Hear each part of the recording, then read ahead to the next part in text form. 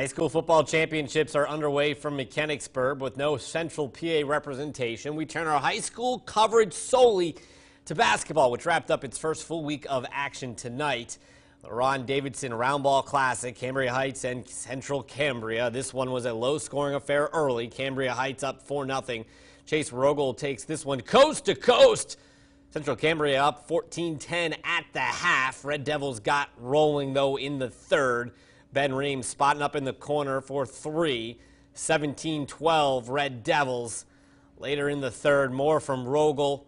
He's going to be fouled in transition. Let's take a look here as his bucket's going to go. He hit the free throw. 17-13 lead, but it's the Highlanders winning 38-36.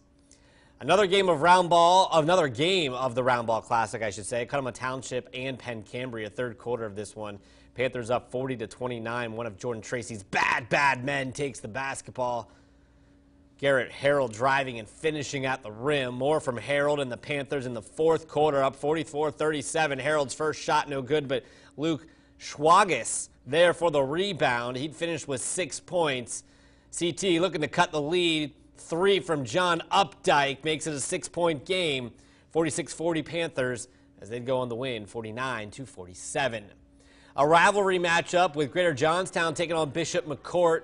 Crusher's got the opening tip and gets right to work. Ethan Casper drives, makes a filthy move and gets the floater. That'd be the only field goal that Bishop McCort would make in the opening quarter. The Trojans did the rest. Dom Alberta drains the corner three to give Johnstown a 13-3 lead heading into the second quarter.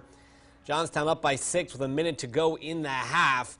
Precise passing finds a cutting Dion Dixon as Greater Johnstown gets the better of McCort tonight, 69-44.